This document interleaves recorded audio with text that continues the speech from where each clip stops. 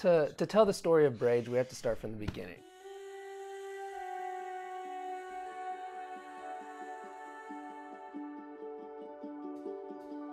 Every night, I thank the Lord for all of the blessings He has bestowed upon me and my family.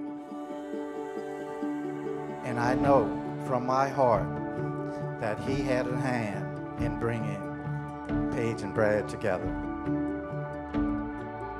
I love that they met in the dorm where they were neighbors. Beginning as friends, they eventually realized that their relationship had deepened into love.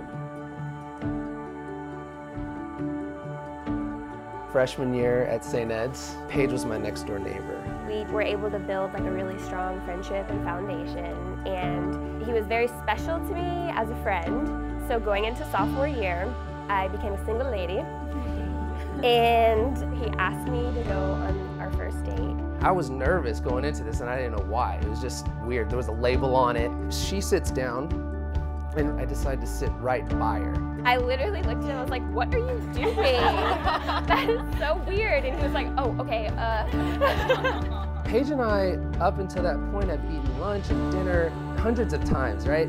We were both like, this is really awkward. What's going on? And he was like, I just have never felt this way about anyone and I'm not really sure how to act. And I was like, oh, okay. It was so obvious to me why Paige was a little hesitant to take their friendship to the next level, because a friend like that, you don't come around that every day. So the risk of losing someone like that is scary. I know a lot of people tell me how lucky I am to have found someone like Brad, and it's so true. Like, he brings out the best in me, and he always supports me, and I love him so much for that, because I know that no matter what I throw at him, he's gonna catch it. I need some tissue. It hurts!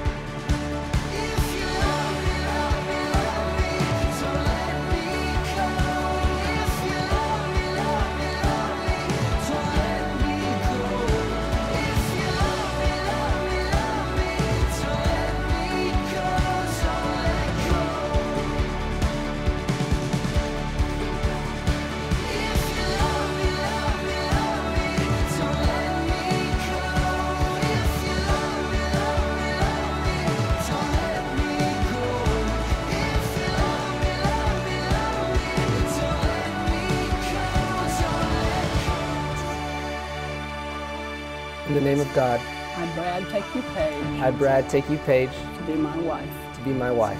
For better, for worse, For better, for worse. for richer, for poorer, For richer, for poorer. in sickness and in health, In sickness and in health. to love and to cherish, To love and to cherish, as long as we both shall live. as long as we both shall live. I give you this ring As a sign of my vow, as a sign of my vow. with all that I am With all that I am and all that I have, and all that I have. I honor you. I honor you. I didn't realize that was hard. In the name of the Father, In the name of the Father, and of the Son, and of the Son, and of the Holy Spirit. and of the Holy Spirit. You ride, leave me alone. I won't go into the dark like an animal. No, no, I won't go. No one was surprised when, after 6 years of being everyone's favorite couple, Brad popped the question on a romantic island in Costa Rica. When I saw the news, I excitedly called Paige, and I asked her, I was like, oh my God, are you freaking out? Are you super surprised? Are you on cloud 9? What are you feeling?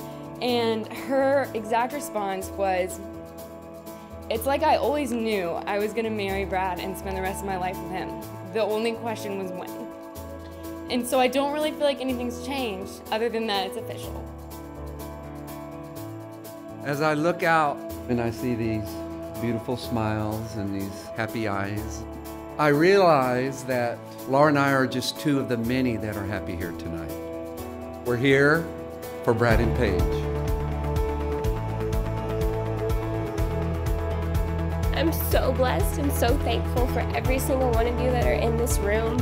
You guys are literally like our ant pile. So leave your houses, leave your homes, leave your houses, and let it go. All of you make this giant ant pile that Brad and I are able to be like the king and queen ant. So thank you so much. You guys remember like the ant farm? That's like us. So cheers to the ant farm.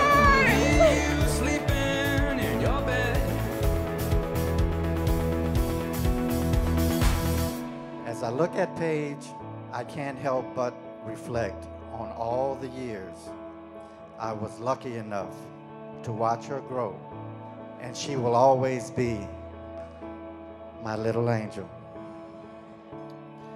Giving her to Brad was so easy because I know she's in good hands. Congratulations, Paige and Brad. Let's brage.